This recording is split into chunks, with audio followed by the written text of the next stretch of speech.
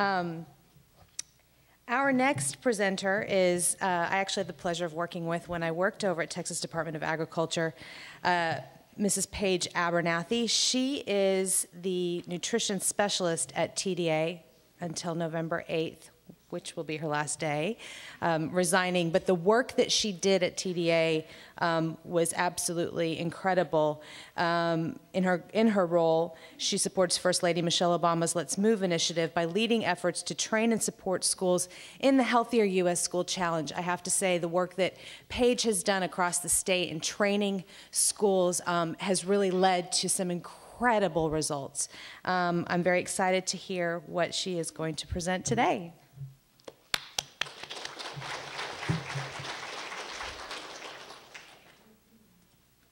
So it's not easy to follow that presentation with the TDA presentation, but it's going to be really interesting, I can assure you. No, but as Lisa said, I am making my transition out of TDA. I just had a little baby boy, and so I'm going to go spend some time with him. But I'm definitely going to miss what I do at TDA because I think it is so important, and I actually am quite passionate about it. But I'm also very passionate that I'm never going to drive a minivan. So, I mean, the marketing maybe had something to do with that, but I'm not doing it.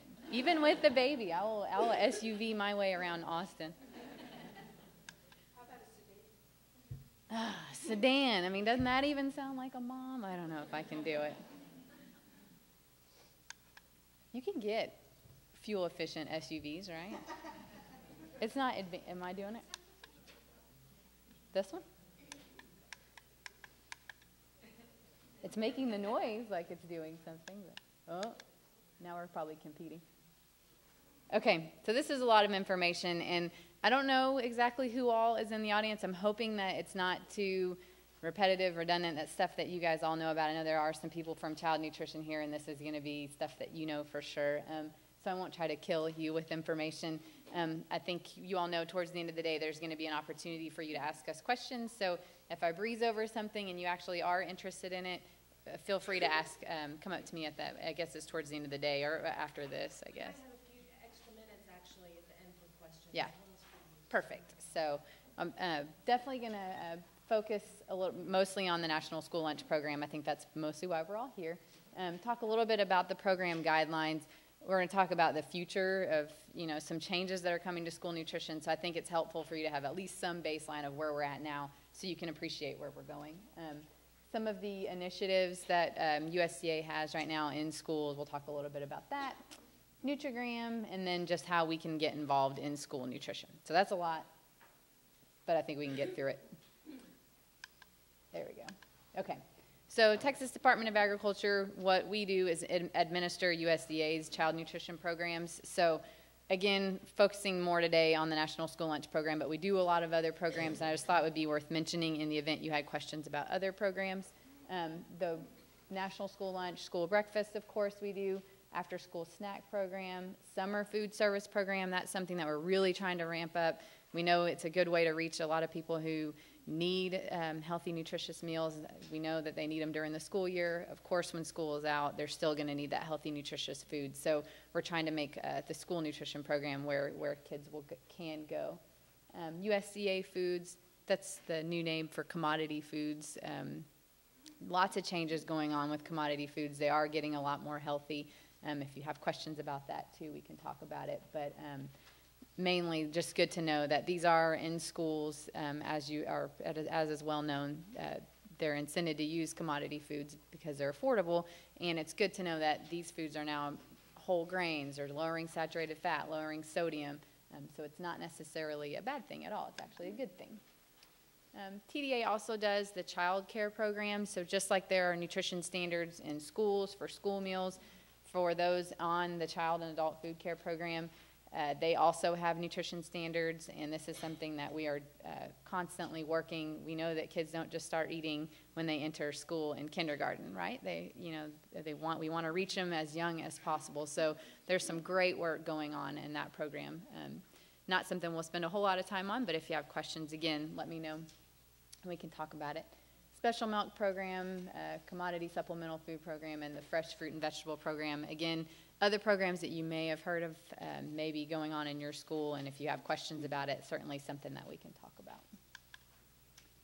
So regardless of what child nutrition program we're talking about, the goal is right here. Of course, to serve nutritionally adequate meals to students.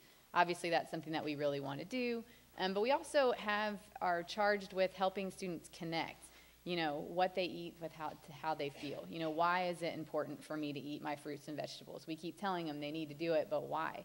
And so part of what we do at the Texas Department of Agriculture is educate, and that's some of the stuff that we'll talk about, how exactly we're doing that now. Ultimate goal to impact hunger and obesity, because it's kind of a strange, counterintuitive thing that a child can be obese but not well nourished. I think we probably all know that too. But really trying to connect that and help the kids who really need it most. Child nutrition programs can have a huge impact. I think we've talked a little bit about the marketing influences that these kids are faced with.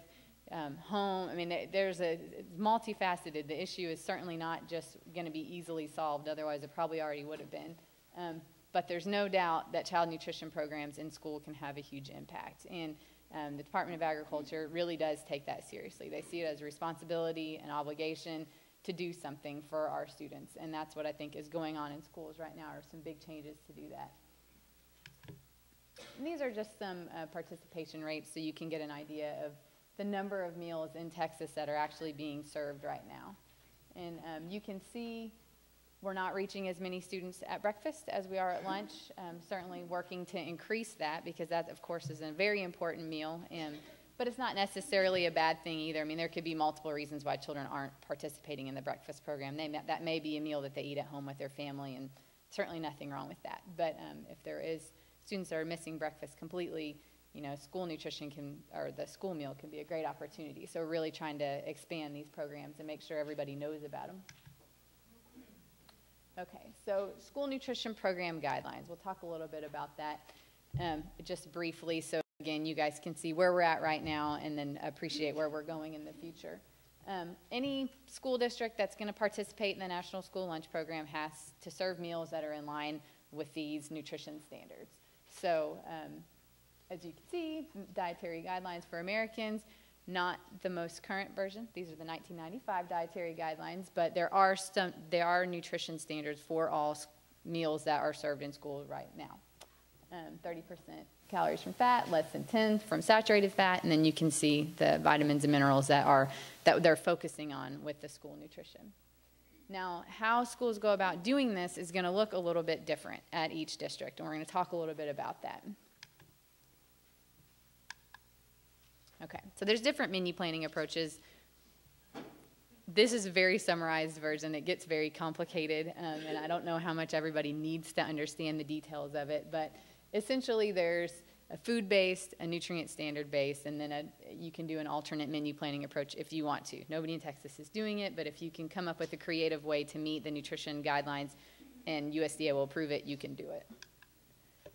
Again, very summarized, but a food-based menu planning would be if you were just to think about, I don't know, your standard traditional, the pyramid or my plate, I know, but just how you would think about food planning. They look for food components. So there's got to be, these items have to be present on the tray in order for the meal to be reimbursable.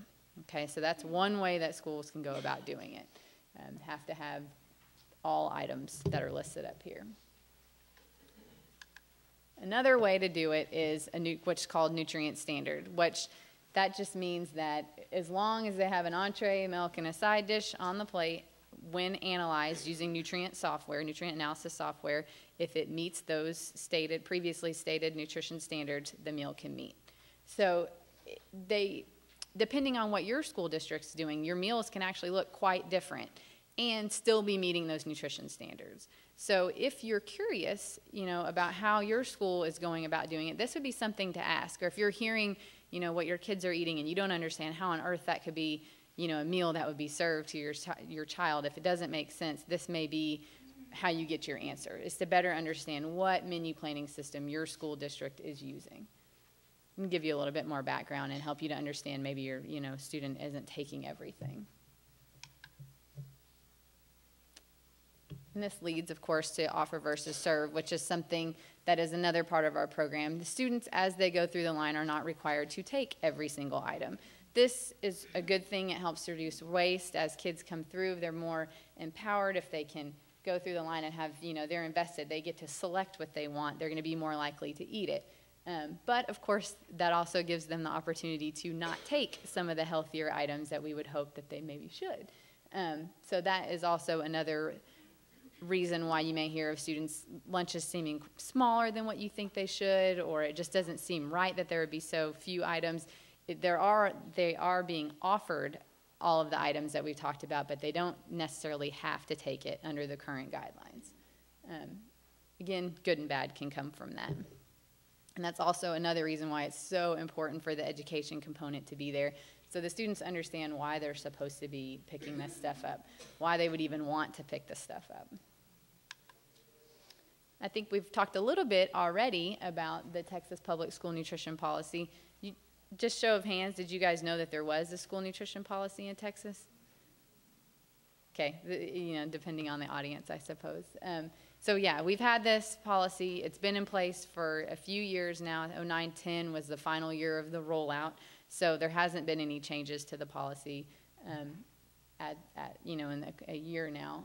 The big thing, I think, towards the end was in high schools, they couldn't have any form of candy or any sodas. And big deal at the time. I think as kids are coming through the system, if that's all they ever knew, they don't question it as much, which, I guess that's just something powerful for us to think about, the importance of reaching kids when they're young, because if that's all they know, they don't, just like you were talking about with your child, if they've never been exposed to or never had access to soda, you wouldn't expect it to be there. It is hard when they've had access to soda forever and then all of a sudden it's not there. They get a little angry. Or if they've always eaten white pasta and then all of a sudden it's whole grain pasta. There's a difference. I mean, there's no two ways about it. So it's really important that we are trying to reach our kiddos at a younger age so they're expecting of it and they accept it a little bit better when it is presented to them on the line. So there's guidelines in the policy for fat. We know we can't do you can't deep fry foods in school as a way of meal preparation. No foods of minimal nutritional value, not anything new there. All forms of candy are not allowed to be in school. Fruits and vegetables are promoted. They should be on all points of service. And there are portion standards set for the snack type items, I guess, that would be served a la carte in schools. So there are some standards set on the meals outside of the reimbursable meal. So that's something worth explaining. Currently, with the way the rules are set up now, USDA doesn't have authority to go in and tell schools what they can serve beyond that reimbursable meal. So that was the reason why this policy was put into place, was to sort of rein in what was going on outside of that reimbursable meal. You had your hot meal, but then there was anything and everything was being served and made available through vending machines, that type of stuff. And so Texas was one of the first states to come in and say, okay, we're going to try to put some, restrictions on this and make sure that it's not so out of control. I'm sure over the past few years, since this has been rolled out, there's lots of new products that come on the market all the time that kind of fit into the gray areas of the policy, which make it very challenging to keep the junkier type foods out of schools. Prime examples are when we say that they can't have any more candy in school. Great, you feel really good about that, right? Well, then there's it's not a candy bar, it's a cookie bar.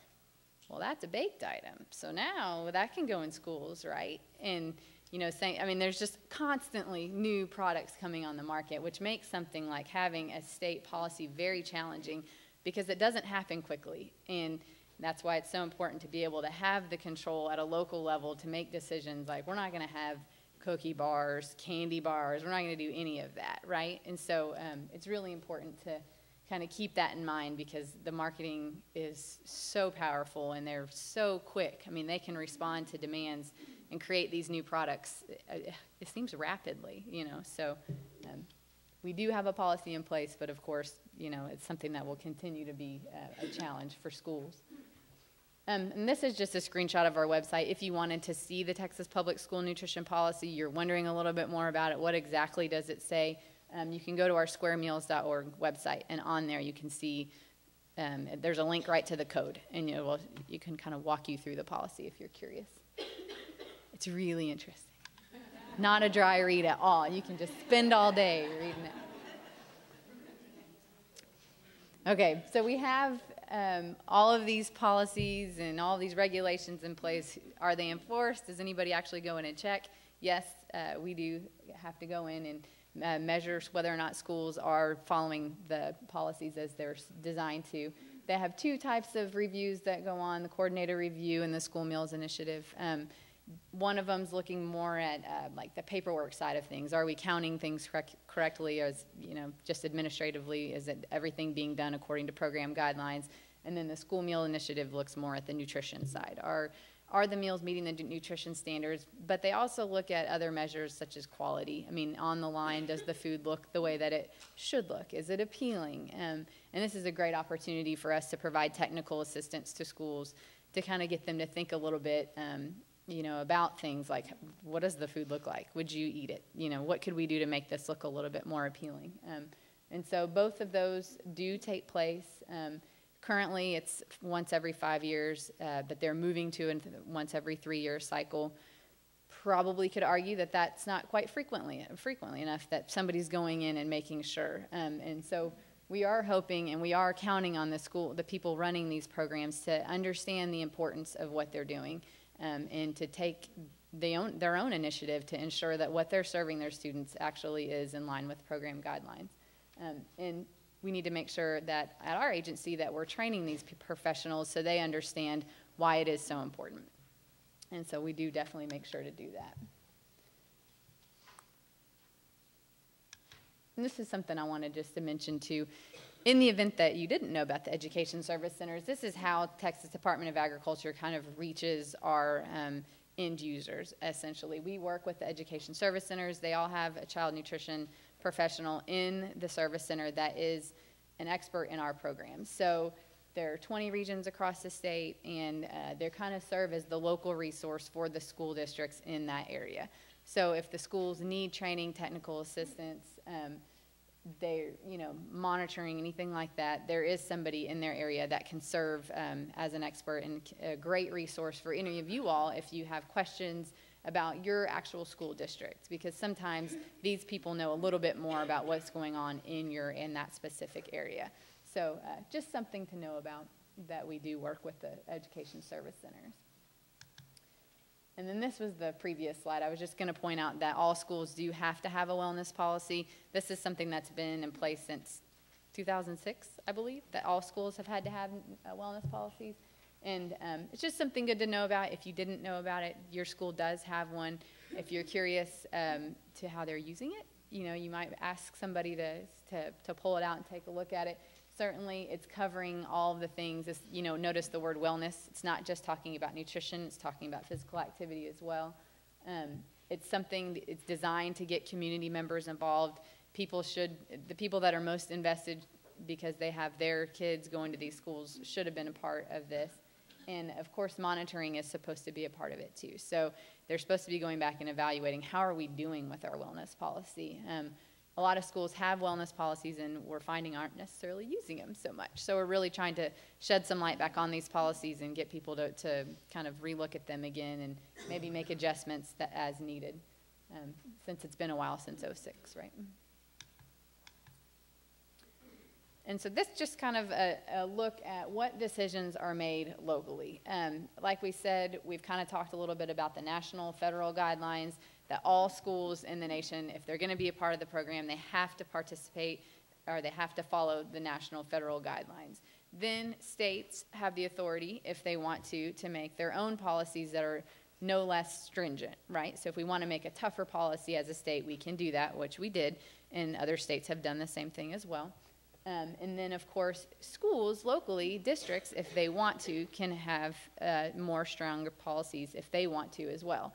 And so that's something just to know about, that if you feel that maybe these policies aren't strong enough, or maybe they don't represent what's most important in your district, this is something to kind of start thinking about. You can change what goes on at your school, or you can be involved. schools get to decide which menu system that they want to use or menu planning system that they want to use, what actually goes on that menu. It's not like there's a state or a federal menu that is handed down. Schools have their own menu planners, and they get to determine what they want to put on the menu. And I think we'll probably hear a little bit more about that today, too. Food preparation methods, price of the meals, charge plans, anything that that goes on locally, there actually is quite a bit of control done there. And that's kind of a good thing, right? Because as we talked about, state policies can be a little slow. They don't necessarily move as quickly as we want them to. And so by the time they get into place, they may not even, reflect what is a current issue going on at your school. And the issues may be different. I mean, I feel like I've heard, depending on who you talk to, some schools are doing wonderful, and they don't need a policy. Other schools maybe need a little bit more encouragement. So it's really good to know that you can and do have the authority to make changes in your local area. So we were also talking a little bit about the Let's Move initiative, the First Lady's Let's Move initiative. And this is something that USDA, of course, is behind and supporting.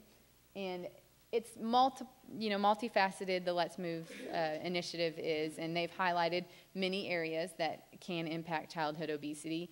They're looking at, again, how can families, how can communities, but schools are certainly highlighted as a big piece of how we can reach children.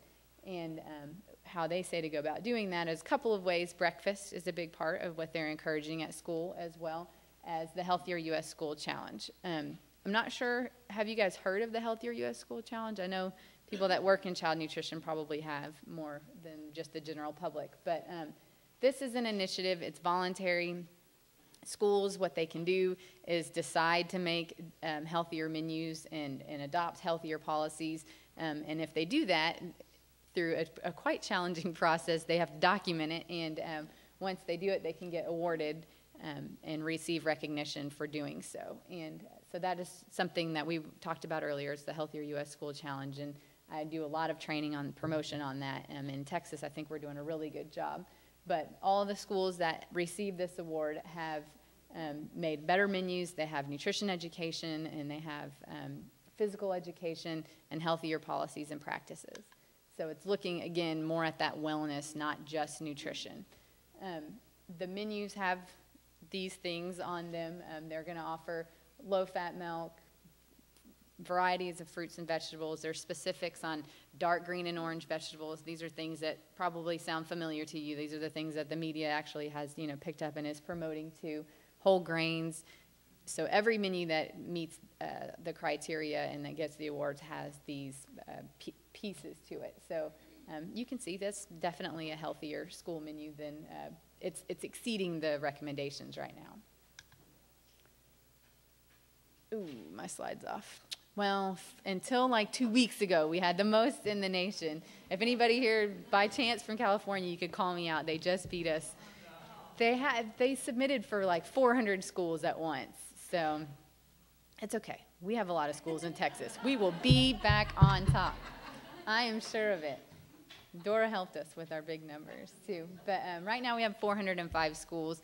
I think you guys saw the numbers before. We have a lot of schools in Texas, so 405 is not necessarily even the majority of our schools. But the process is truly, truly challenging, and this is a number that we can certainly be proud of as a state. Our schools all over are doing amazing things, maybe not enough to get the award, but we, the ones that have gone through all of the steps, that's 405 is pretty good. And we get more applications in every day. I'm always so impressed with the school districts that are stepping up to do this, because it really is a commitment by the staff. And you saw the requirements go beyond just the child nutrition too. I mean, you have to have principals that are willing to enforce other policies and practices and make sure that physical activity is there. And it's really kind of a collaborative effort at that campus. So the fact that we got this many, to come on board and take on the challenge, especially right now. I mean, I think we all know how tight everything is in districts. There's a lot of people asking schools to do a lot of things. The fact that they would take this on is very impressive. So we're encouraging schools to please continue to try to do this, and we're talking about it out here too, so you can maybe go back to your school and maybe just start the dialogue there. I mean, even doing one component of this would be really good. But if they could go all the way and take on the whole challenge, that would be even better. So if you want to see what schools have won, again, on our squaremeals.org website, you can see. And we have a list of all of our Texas winners. And then also USDA has them up on their Team Nutrition website. And I have the links at the end of the slides, so they're probably in your packets if you're interested. So Nutrigram, this is something that Texas has partnered with the Cooper Institute to do as more of it's an education component. We've talked a lot about how, the importance of it, how that can really impact what students take home to their parents, and how they select whenever they're on the school lunch line, maybe when they're out doing all the fast food. Having that education is really, really, really important to helping them connect the dots and, be empowered to do what we want them to do. And so just like FitnessGram, if you guys are familiar with that, this is the kind of the nutrition component or piece of that. What it does is they take surveys and they're measured, and then kids are given a report card basically telling them how they did, and gives parents and teachers and administrators, an idea of what exactly is going on nutrition-wise with their students. So we have a video that kind of says that way better than I did that we can show you.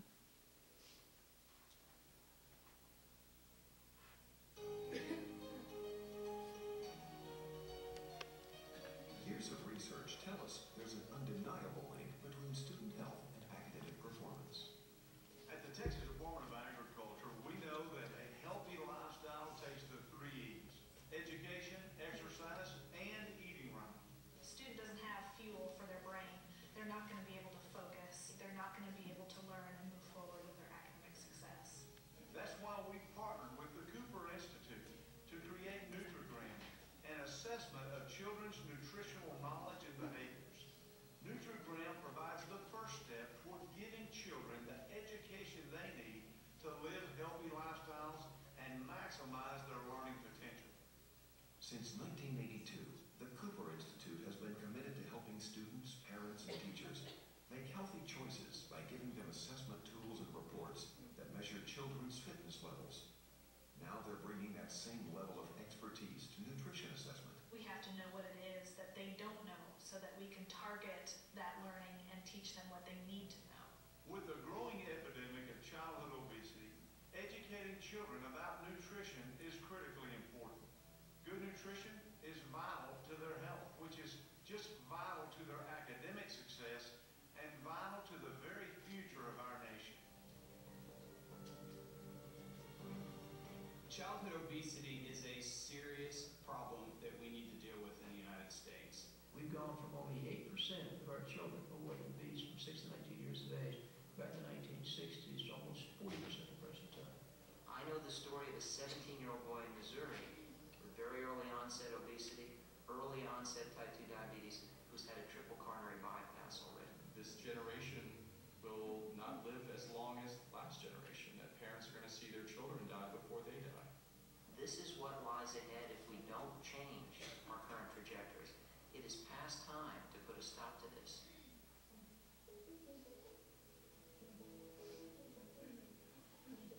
Nutrigram is a simple, interactive survey that provides educators, parents, and students with valuable information about students' nutrition knowledge and behaviors.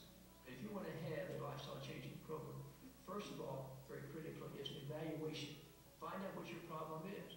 A tool like Nutrigram can tell us, the research community, the school itself, parents, how the kids in the school are doing today. Are they eating well? Do they have the critical nutrition knowledge they need to make good choices? A lot of these fruits and vegetables are not familiar to the students. Sometimes, they haven't seen an eggplant. Sometimes they don't know what it is. A lot of kids think that drinking an orange soda is a nutritious drink because it has an orange on the soda can. As soon as the Nutrigram survey is taken, teachers get an immediate and customized profile for each student. One of the things that I like about Nutrigram is that it is quick and easy, and it allows me to be able to see where my students are, what they know and what they don't know right away. And from there, I can tailor their lessons to increase their knowledge.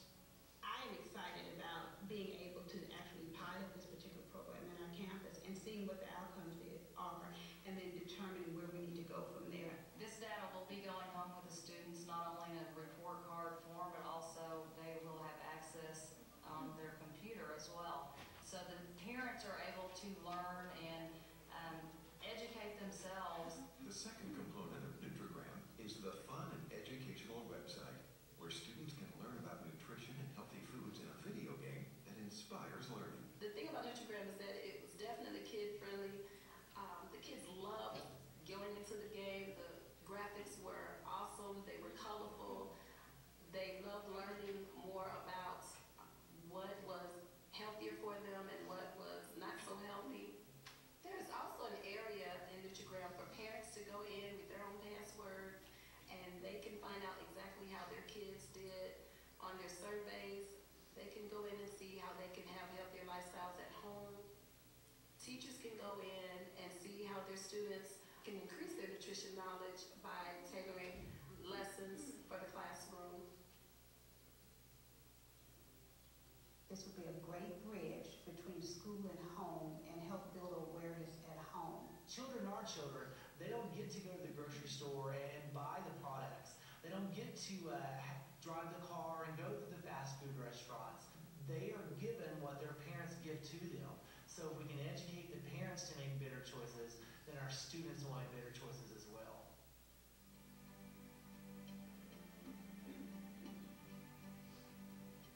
We're all looking for efficient, effective nutrition education.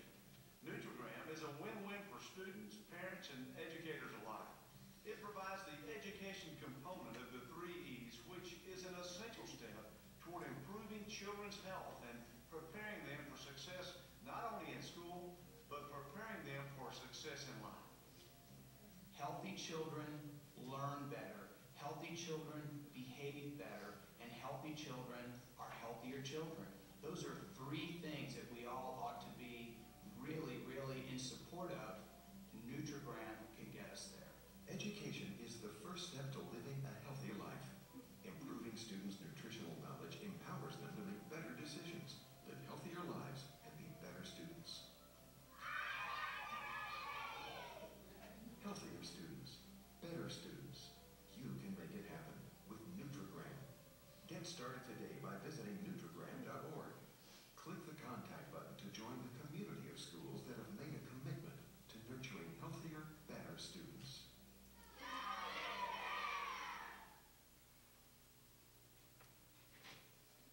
And so I have some brochures that you guys can get more information about at the table at the end of the day too. And of course, like we talked about, if you have questions specifically about that, we can talk about it a little bit more, I think immediately after this. And really what it is, it's just an education, it's a free education service that our schools in Texas can use and will be available to them. The target audience for this product right now is 3rd to 5th graders. So that's really what the surveys are designed for and who they're designed for. Yeah, that's the one. Like it talked about, there's 3 components. There's surveys that the kiddos go online and they answer some questions.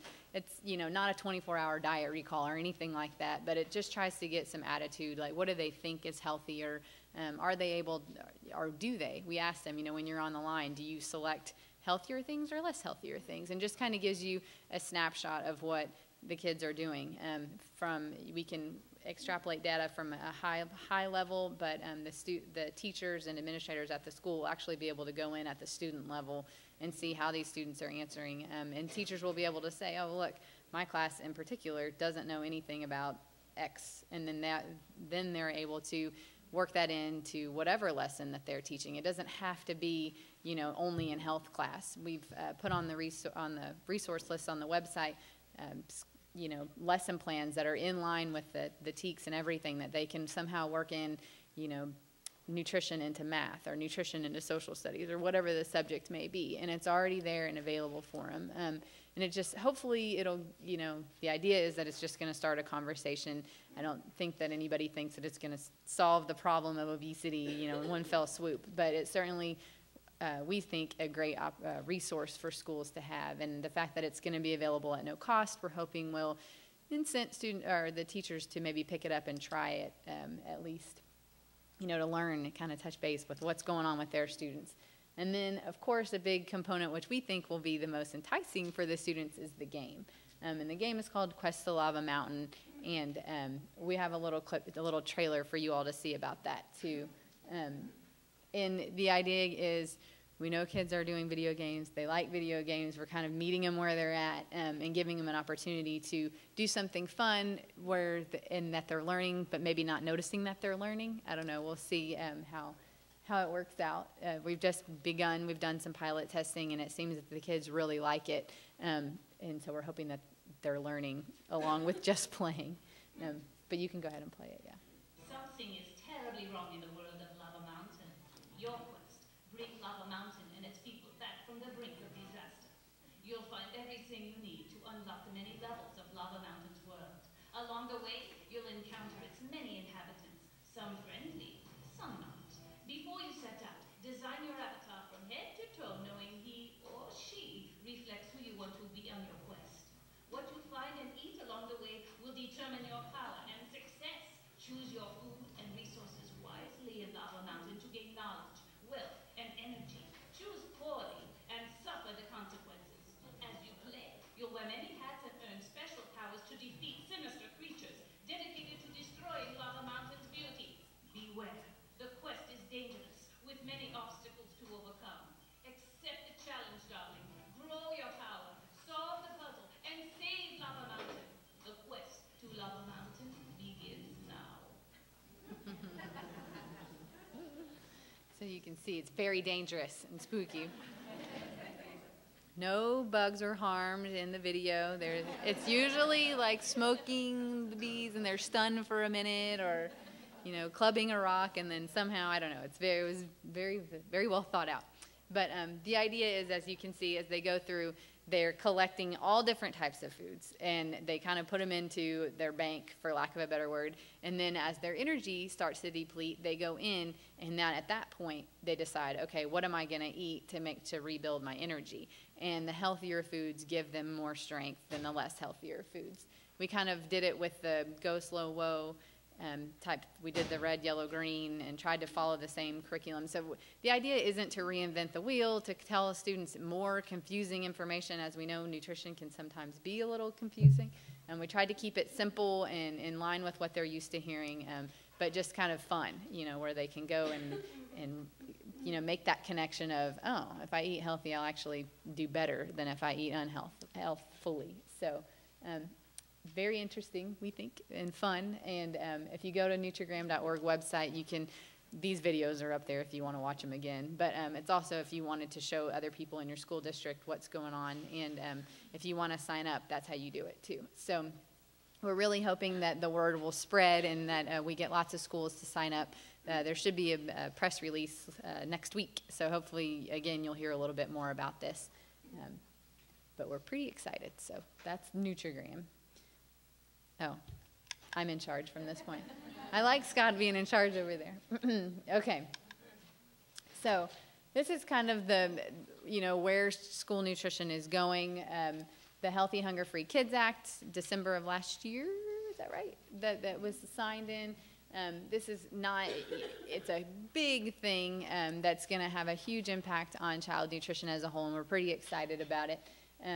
It's going to impact not only the National School Lunch Program and those reimbursable meals that we've spent so much time talking about, but now also it's going to be looking at competitive foods. USDA now does have the authority to regulate what is going on all throughout the campus, not just on that reimbursable line. So we should see some changes coming up with that. Rate increases, something that hasn't happened in a really long time. The amount of money that the schools get for each reimbursable meal is changing slightly. It's not an enormous amount of money, 6 cents. I don't know if anybody knows about the cost of running a program. It's not probably going to be enough, but it certainly is something, and that's very exciting. Like we talked about before with the wellness policies, just kind of a, re-emergence of people looking at the wellness policies and asking, what are schools doing with this? Because we see it as a very important way for schools to start analyzing and assessing what they're doing for their students' health and wellness. Farm to School is promoted. There's just a whole lot that goes on with this act. If you go to, is it whitehouse.gov? I believe their website has lots of fact sheets and tip sheets that give you good snapshots that, one-pagers that can kind of let you know what all is part of that. If you're involved at all with school nutrition or interested at all in school nutrition, I strongly encourage you to look and learn a little bit more about that because it is important to know. The proposed rule came out. This is something that isn't made final yet. We just keep saying that over and over again. So everything that I'm talking about, this is still in the proposed stage. But this is what came out from USDA. So what USDA did is they recognized that the child nutrition programs, nutrition standards needed to be revamped. We needed to do something different to make the meals more healthy. So they went to the Institute of Medicine and they asked them to do a report and kind of analyze, with everything that has to go on with child nutrition, how can we make the meals more healthful, but have it still be something that can be done by schools?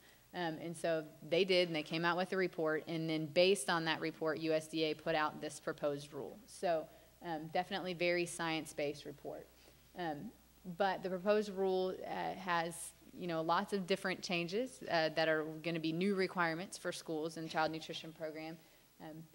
A lot of it is not going to be shocking, I don't think, to anybody. I mean, it's promoting the foods that I think we hear over and over and over again. Fresh fruits and vegetables, whole grains, lean meats, proteins, lower fat dairy. These are all parts of the proposed rule. And I made a little table so you all can see kind of the before and after of what the nutrition standards are. But in general, this is what it's saying.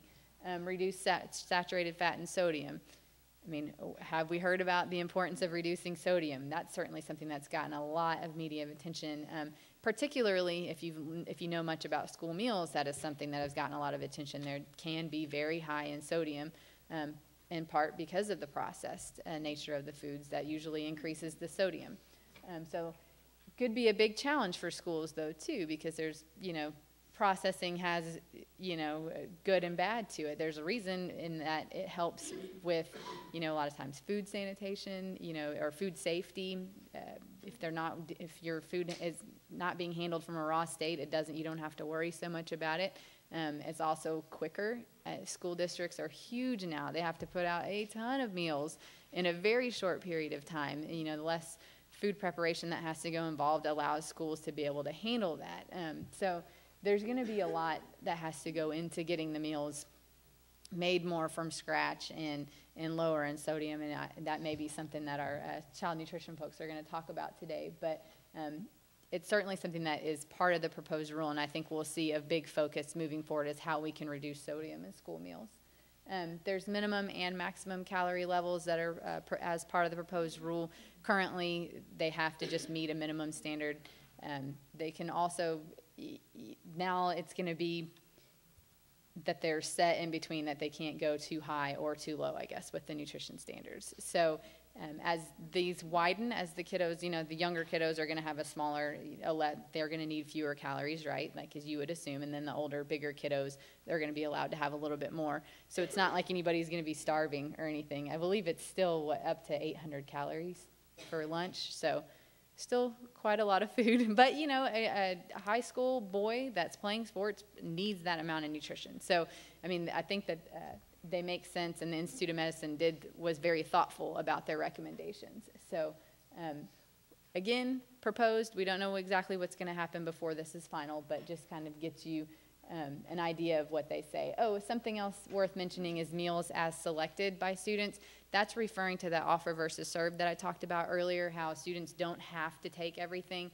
What they're doing now in the proposed rule is that students would have to take a fruit or a vegetable on the line as they go through. So you can see that sounds really good. Hopefully that, we want, a big piece of this is going to be educating on students as to why they need to do that and getting them to actually consume it, because we can get them to put it on their tray, but they may or may not, they may take one bite and ditch it, or none at all, and that doesn't really help us. So we really are hoping to continue with this education component, get kids to understand why this matters and why they need to take it. And assessment is a big part of this proposed rule too. Whatever goes in place, they're really encouraging schools to measure and states to measure whether or not this is effective and achieving the ultimate goal, which is to get our children to eat healthier meals. So this is just a snapshot of the breakfast requirement. So if you look on the left, I don't know if this is too small to read. Most of y'all are in the very back. But on the left-hand side, you can see where it's currently at, and then the new recommendation on the right. So you can see portion sizes, fruits increase pretty significantly. I guess you can read going down to. You are the only participant in this conference. No, I'm not. Press any key to There's a lot of us here. I don't know who that was, but she does not know. I think we're on a webinar, I think. Press any key to continue this conference.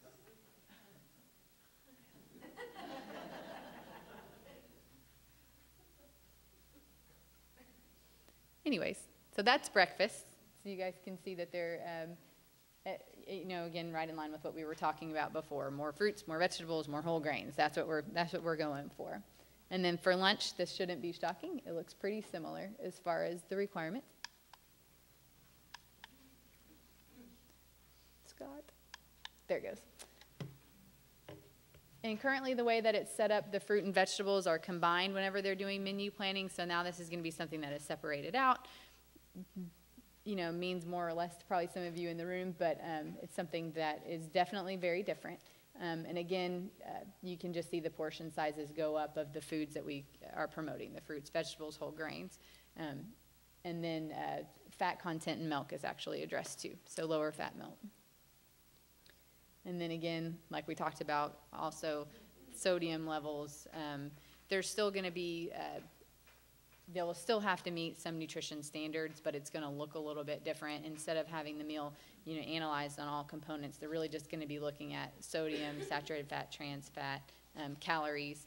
And the idea is that if the school meals have all of these components as required by the meal pattern, they will be meeting all of the nutrition standards that we're hoping for, such the vitamins and minerals that were previously assessed. So it won't be necessary to do all the analysis, because we're going to know that if they're getting whole greens, dark green and orange vegetables, fresh fruits, they're getting what they need. So it'll only be necessary to analyze for things like the fat, sodium, and calories.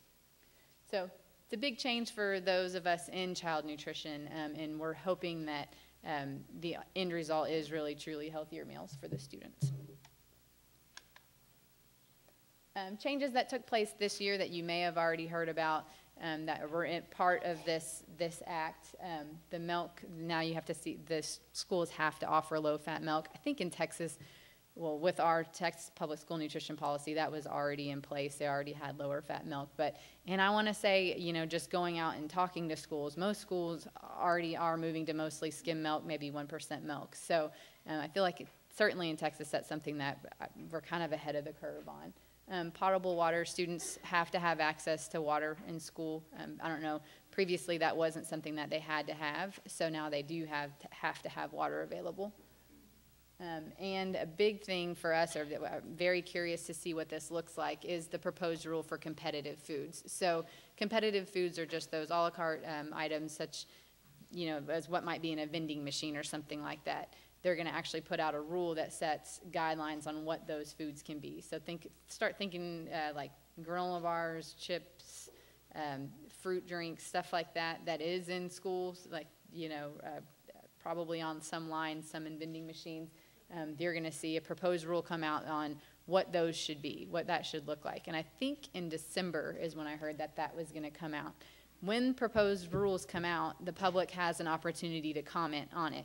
If you're at all invested in this, I really strongly encourage you to pay attention to that and write in. If you think that it looks the way that it should, great. If you think that it should look slightly different, put in your suggestions. USDA will look at every single comment that comes in. And, if you are the ones that are going to help to shape this policy that comes out ultimately. So please, please pay attention to it. USDA's website, I assume, would have the information on it. If you want to know more about that too, we can talk about it afterwards.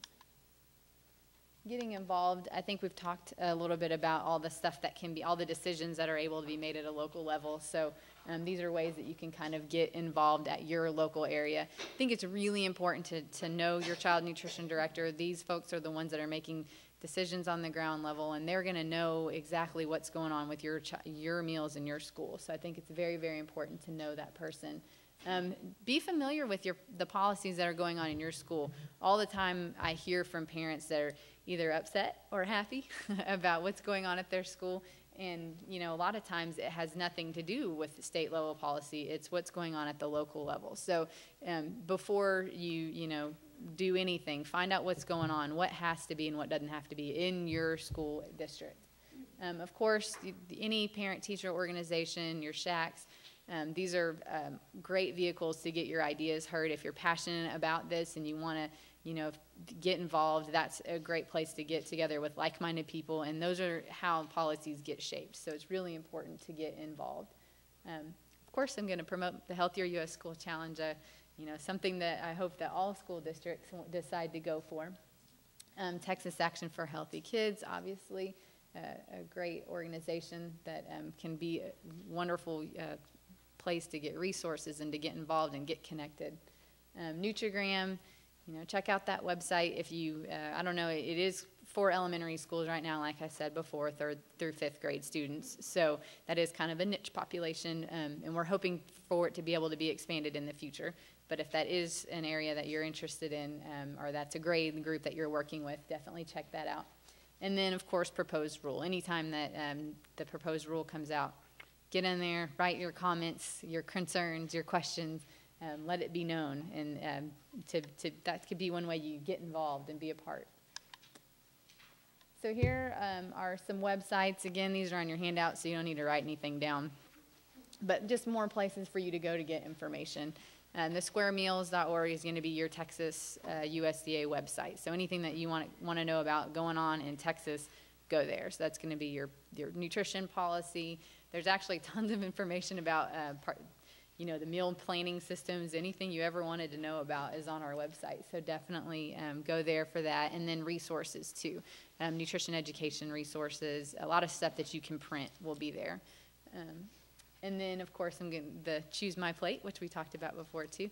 And that's just a good general resource for healthy nutrition information, so I wanted to put it up there. But otherwise, I think that is all I have for contact information for us. And otherwise, I think that's it. And I think you wanted to do maybe, oh. Yes, yeah, thank you, Paige. Again, it always, whenever I watch your presentation, it blows my mind how much you know, because that agency has so much information and she's able to translate it to us in such a very clear way.